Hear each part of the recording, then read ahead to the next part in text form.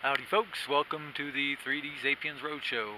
Your host Dan Davis here, back at the campsite.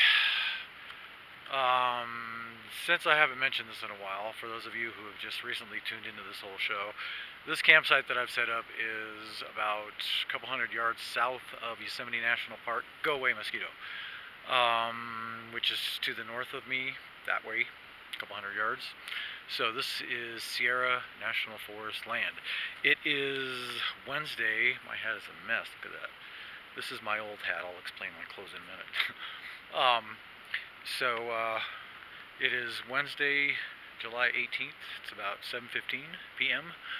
The light is the main reason I wanted to show this today, do this little episode. If you look behind me, the sun is setting. I'm going to have to look through the camera here. Let me do this. Okay, here we go. Alright, so that direction is west. Let's see if we can even see the sun. The Ferguson Fire is going on right now. It's an area kind of south. Oh, there it is. There's the sun. South of Yosemite, south and west somewhat. There's this area of wilderness between highways 49, 140, 49. There's kind of this bowl of wilderness surrounded by settlements, and the fire is down in there. It's a really inaccessible place, really wild.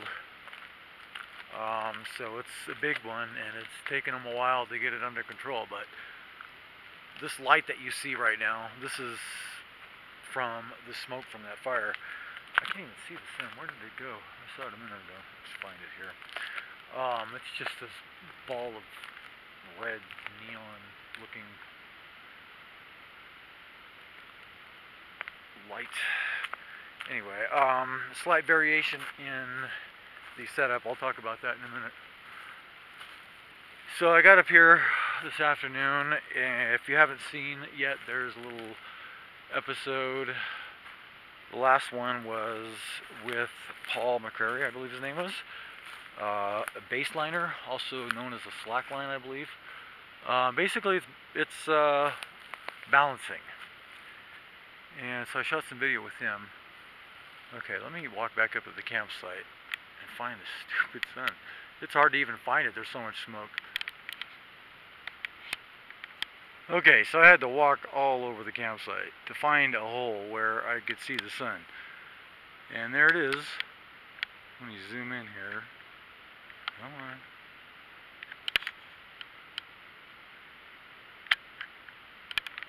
Yesterday when I was driving from Oakhurst to Mariposa, you could see the smoke really well. It looked like a volcano. It was post-apocalyptic almost, post-Armageddon kind of thing.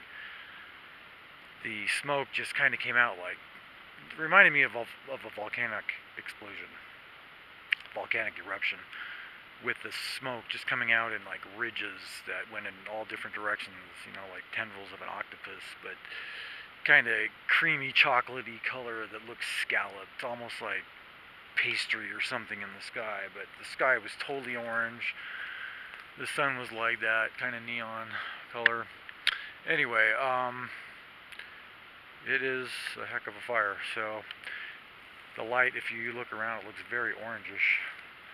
It also kind of, yesterday I was kind of having flashbacks to Congo, because it reminded me of Congo in the dry season, where you could kind of smell the smoke in the air, and it was kind of humid, but dry and smoky all at the same time. Anyway, so summertime things like ice chest being covered up more with clothes that are not being used. Keeping things out of the sun with towels. I have gone back to using actually two big boxes. One has the toys, one has the tools, because we're going back and forth with Fax's car sometimes. Sometimes I'm in my car by myself, sometimes with her in her car, so there's equipment that's got to go. The big boxes are like normal. So that stuff just goes in the other car.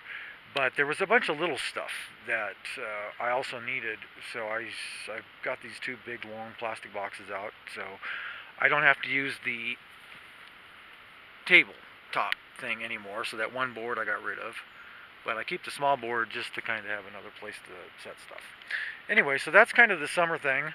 And with the clothes, okay, bad color of shoes, but still my shoes are falling apart.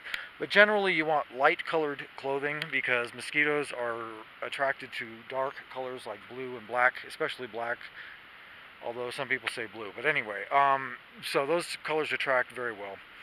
So I tend to wear light clothes like this. Stands out, and that's also why I have the lightish colored hat, because I have darker colored hats that are in better condition, but mosquitoes like those. So next thing you know, I've got this little halo of mosquitoes.